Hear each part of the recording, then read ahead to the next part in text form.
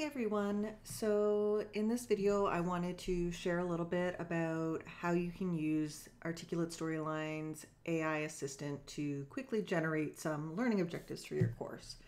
So here we have my course, Modern Animal Communication and Ethics. So what I'm going to do is I'm going to copy that title really quick, and then I'm going to go to my learning objectives slide. So here I've got four learning objectives. What I'm going to do is go to the Insert Text option under the Home ribbon. And what I want AI to do is write me a bulleted list. And because I've got four blocks here, and so what I'm going to do is say write a bulleted list about, and paste my title.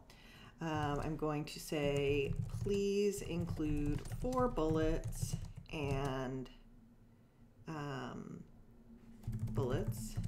These will be course learning objectives. Please use Bloom's taxonomy. Let's see, we want to use maybe create and remember verbs. Let's see what it spits out.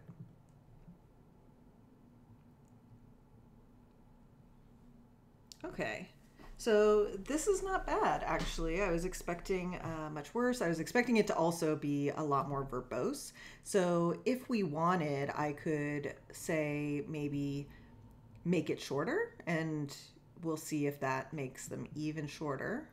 We'll see. Yep.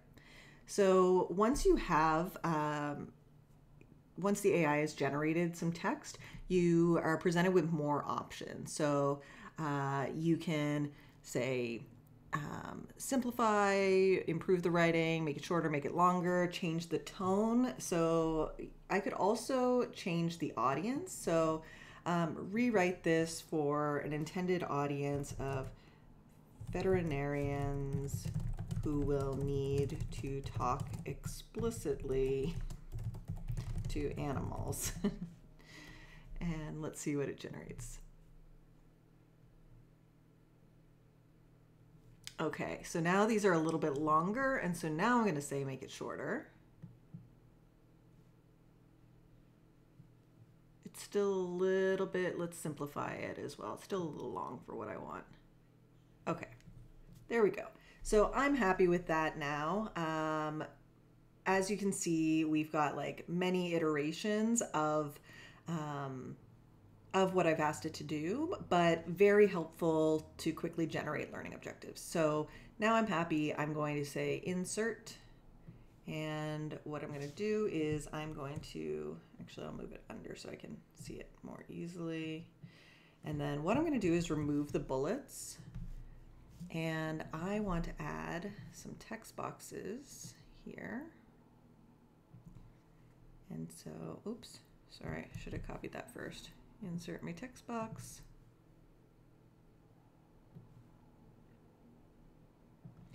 And I am going to hit paste, and I want to drop the font down a little bit and also make it, actually now I want it bigger, make it Oswald. All right, and so now that I have that one created, I'm going to just duplicate so I have the same formatting, and then I'm going to copy each of my objectives.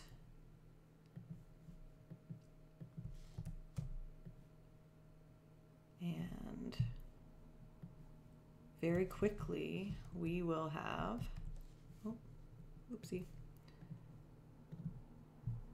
we will have our objective slide built out.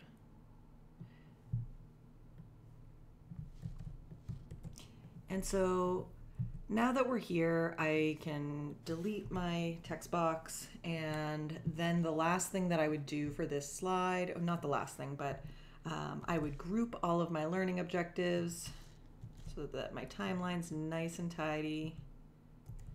So I'm just selecting and then Control G. And then I would label them all. So we'd have LO1, 2, 3, oh,